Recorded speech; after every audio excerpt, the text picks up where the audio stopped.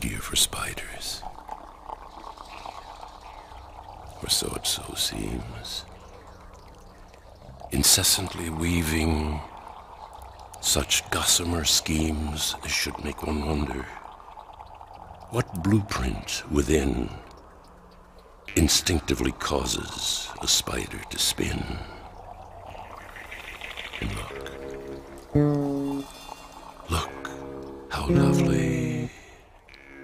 The glint of the sun is gracing with highlights the web being spun.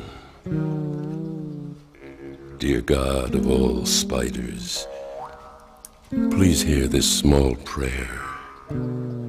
Is spidery heaven one infinite snare? Will there be gravity so food will fall by?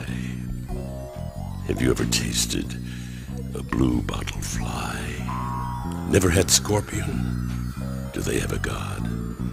Ticks, you might fancy, but the flavor is odd.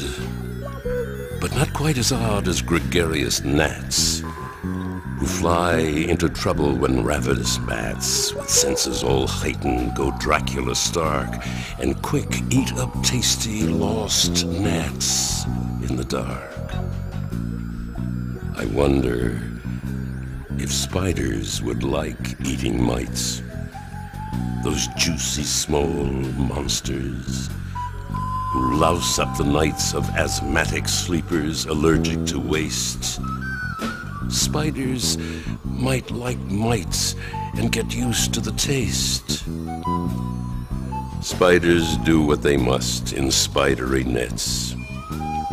Intrinsic insiders who cover all bets with polymer silver that they gossamer spin and wait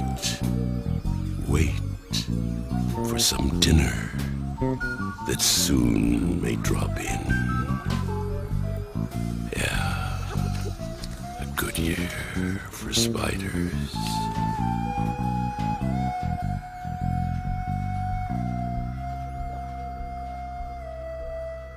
Wonder if spiders ever get the blues.